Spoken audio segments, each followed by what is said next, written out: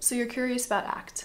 Maybe you heard it on a podcast or someone recommended it to you as a type of therapy and you're wondering like, what actually is this? Is this just CBT plus mindfulness or mindfulness plus compassion? Is this really anything new and how could it help me?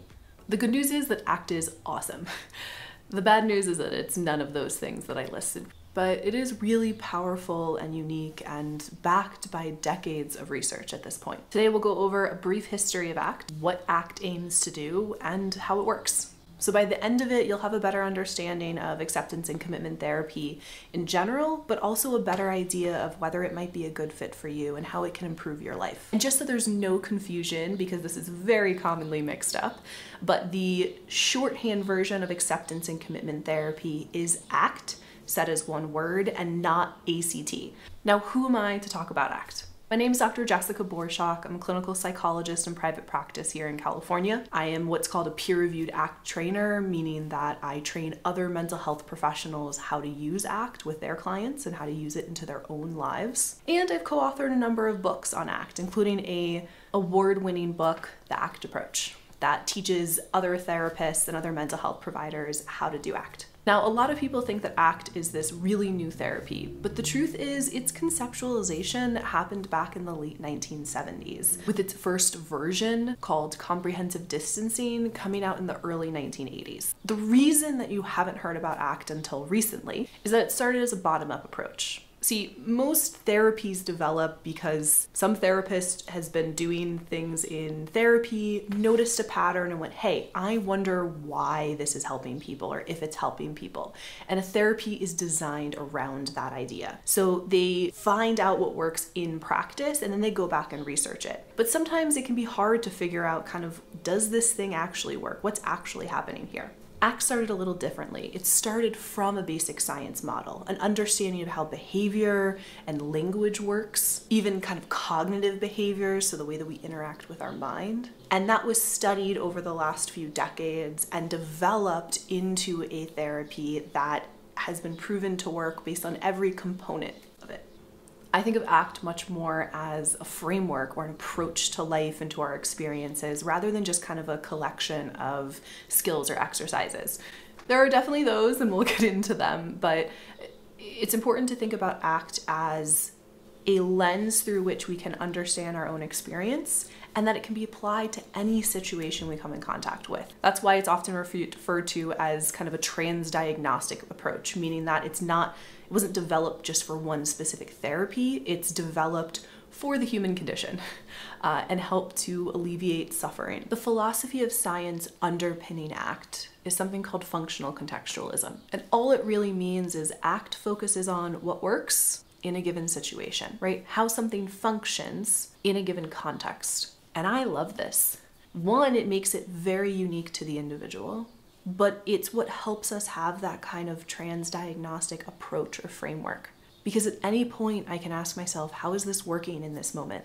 How is this serving me in the long term, in the short term? In the long term, is this moving me towards the life I want to live? In the short term, is this simply a way for me to escape or avoid or hide from something that's uncomfortable or difficult? Experiential avoidance, which we'll talk about in a different video. I love this because it's not prescriptive or rule governed or like everything must go this way, because that's not how life works. And it also means that we can bring in a lot of different practices and exercises and skills that work across different disciplines, as long as we ask ourselves, like, does this work in this moment? And by work, in ACT, we mean, is this moving us towards the type of life that we want to have? Is this helping us to reduce suffering and engage in our values? For example, I work with individuals with OCD, and I will often combine ERP, exposure plus response prevention, which is the gold standard of treatment for OCD, with ACT, incorporating that as this overarching framework for understanding why we're doing these exposures,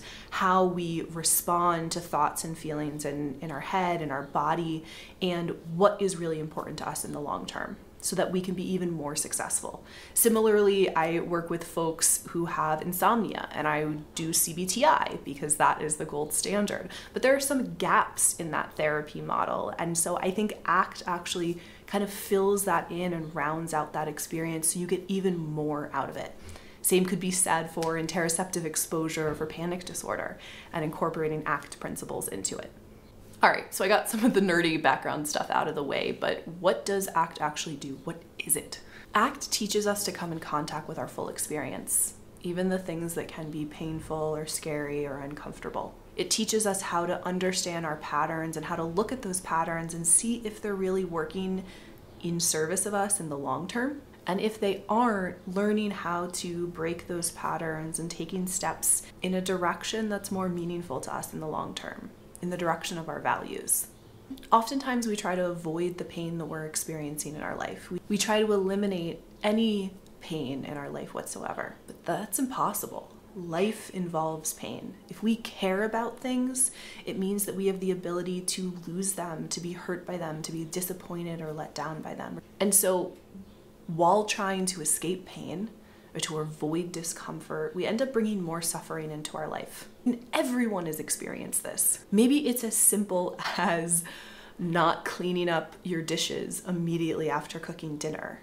And now the food has like hardened and congealed on the pan, and it takes so much longer and so much more effort to clean. Or you've been procrastinating on a task and you put it off, you put it off, you put it off. It seems overwhelming, too much. And now you get to the point where you're super close to the deadline and you don't have any wiggle room. You're feeling stressed and anxious and overwhelmed, and you still have to do the project.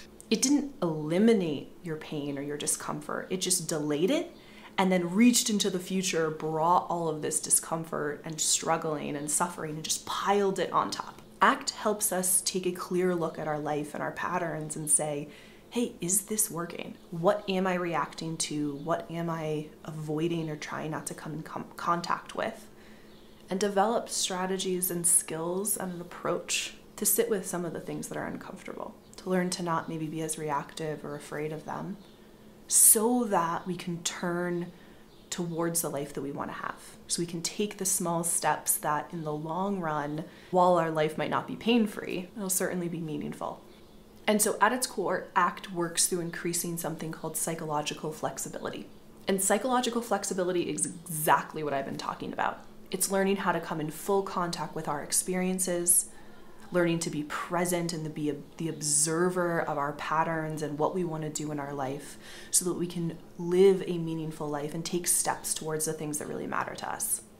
And psychological flexibility is based on these 6 core processes: acceptance, diffusion, present moment awareness, self as context, values, and committed action. In the following videos, I'm going to go into each one of them and give you an idea of what they are and some quick skills that you can use to start implementing these principles in your life. The cool thing is that movement along any of these can increase our psychological flexibility. So there may be some processes that you feel really strong in and others that you might feel very lost or disconnected from or unsure how to move forward.